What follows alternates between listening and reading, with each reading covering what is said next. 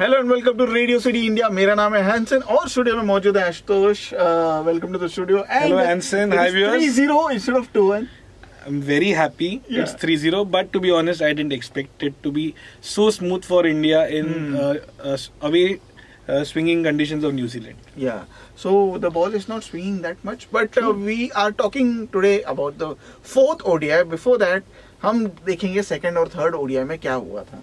सबसे पहली बात, Raidu finally performed. But still, I won't take too much from that performance. It's good that he performed well because we need backup in the squad. But I'll still say if the conditions were more challenging, like say 20 odd for 2, chasing a big score, or batting first also 20-30 odd for 2, then he comes in. Then it's a real challenge. Here 150 odd chasing 250. So the one more player missing in the third ODI was MS Dhoni. First, I've never seen MS Dhoni get injured. Yeah. He rarely misses any match, so age is catching up with him. Or is it like he was? No, it was a fake injury and they wanted to give Dinesh Karthik a chance. No. Dinesh Karthik deserves that chance because he played well against Australia. He deserves this chance over Raidu. No, I am speaking like a fan. Okay. So Dhoni को जानबूझ के इंजर किया कार्तिक को लेके आने. So that is a different case. Must have been really injured. But good thing is that Dhoni is back in form. Yeah. And when Dhoni is back in form, he brings a lot to the table. So if there is nothing like Dhoni in the 11 because along with his batting, he brings about his keeping abilities. We've seen that with respect to Ross Taylor's stumping. He brings about game awareness.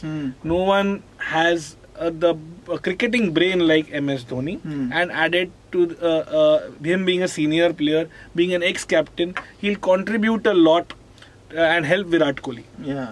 So one more thing that we saw in the second ODI was when Raidu and Dhoni played together. The scoring was dragged down the score, and like because New Zealand didn't bat well, that wasn't really reflected. Yeah. So, do you think, like in the future plans, they can not be in the same team together? I have always said that I don't like Raidu. Yeah. My preferred option is Dinesh Karthik. So, I'm not much to say about it. So now we talk about the comeback man in the third ODI, that is Hardik Pandya.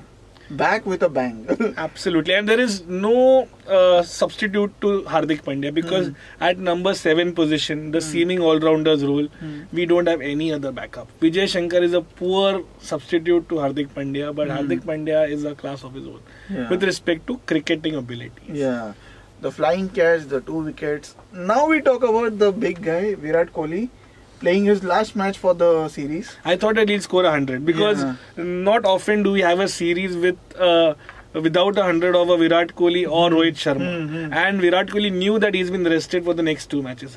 Rohit Sharma still has a couple of matches to get that 100 per series. But Virat Kohli, I thought, would get that, but he unfortunately missed it. Maybe that is the reason, because he was playing the last match, that your prediction went wrong. He wanted to finish the series before he goes. He wanted to go home and chill. Yeah. Take a much deserved, much needed rest. Yeah. So now we move on to the New Zealand team. Lot of things to be answered, but automatically damage control. Yeah, Ross Taylor and Latham were good in the third. And we mentioned about when we spoke before the first match, the 2 New Zealand players to watch out for. I have said that Kane Williamson and Ross Taylor. Yeah. So both of them have performed. Though Williamson performed only in 1 match, Ross Taylor has done well. So I still believe in the coming 2 matches, these 2 will emerge out among the New Zealand players. Okay, now there is a change in the New Zealand squad for the 4th ODI. When a team loses, for not just 4th and 5th, the remaining 2 ODI, automatically changes are bound to be made because the shortcomings are highlighted. There is public pressure, media pressure. So Todd Astle comes in and Jimmy Neesham comes in for 2 players who played the last ODI. So you can automatically 2 spots being vacant. One is Ish Sodhi and the other is Doug Bracewell. Todd Astle is incidentally the preferred spinning all-rounder, but incidentally gets injured again and again and never gets to play matches for New Zealand. You can equate him to, say, Kedar Jadhav of India, who gets injured frequently, or for that matter Mitchell Starc of Australia. So they are New Zealand version of these players. But finally he'll get a chance. He tormented India A when India A toured New Zealand. So I'm sure he will walk into the 11 along with Jimmy Neesham.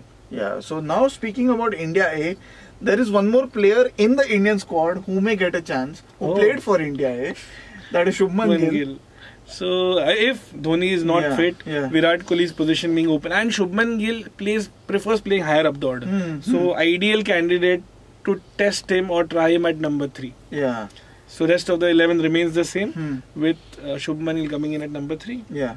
So if in case MS Dhoni is fit, whom does he replace?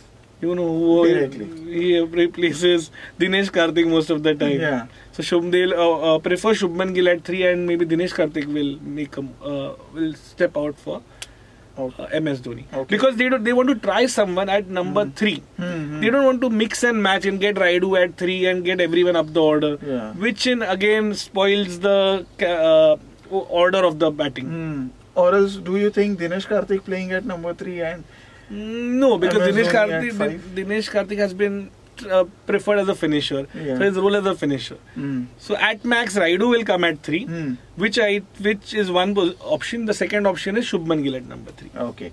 Any bowling changes you think that Bhuvaneshwar will be India's bowling is the best, I believe. Yeah. They are scaring everyone right now. They have got the opening bowlers have got 2 wickets in almost last 10 matches in the power play. So that's an amazing start which Bhuvi has given, along with his new partner Shami this time. Without Bumrah, India is playing so well. Surprise. Now that you mentioned about Shubman Gill, I'll ask you a trivia. Yeah. This is related to Indian domestic cricket. Yeah. Ranji Trophy matches are at the final stage. Can you tell me which 2 teams have made it to the finals? I know, Saurashtra and Vidarbha. Okay. And who is the coach of Vidarbha? Simple. Chandrakant Pandit. Okay, I think in trivia you didn't even wait for the end this time. Okay, we'll share some details about Chandrakant Pandit now that you mentioned him. Yeah. This is his 4th final in the 4th year. And last year he won it with Vidarbha. The previous 2 years he took Mumbai to the finals and won 1 out of 2. So 2 titles in the last 3 years and 4th final pending. And incidentally he has beaten Mumbai this year as well. His ex-team. And when he shifted to Vidarbha, he even took Wasim Jafar with him. And he is the main reason why Mumbai lost to Vidarbha. So that was the trivia for today. So before we end the show, we need the prediction. The difficult task. The task for which I am lousy at. You asked me about players. We had mentioned Munro as well. His place is under scanner as well. Because they might consider Latham opening and getting Grandome and Nisham both to play. Grandome, Nisham and Assel all 3 playing. And Latham as the opener along with Guptill.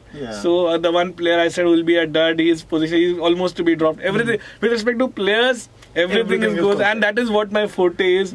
You put me in an awkward position by asking me about the match trivia. Still, I'll make an attempt. Yes. So we are talking about the 4th ODI. Only 4th ODI. Yes. 4th ODI. I think we'll give it to New Zealand again. Okay, so India's winning. only because Virat Kohli is not there. Okay, so India is winning again. Let's see. So hopefully the prediction is wrong again. Virat Kohli brings a lot to the table. With Virat Kohli missing, I think New Zealand will. The gap between the 2 teams is considerably reduced. Okay, so now this is the end of the show. What are your thoughts? Please write down in the comments section and like the video. I'll keep that to me. So I'll say like, comment, share, subscribe. In short. So this is me, Hansen, and Ashutosh signing off. We will meet you before the 5th ODI. So till then, bye-bye. Ciao. Radio.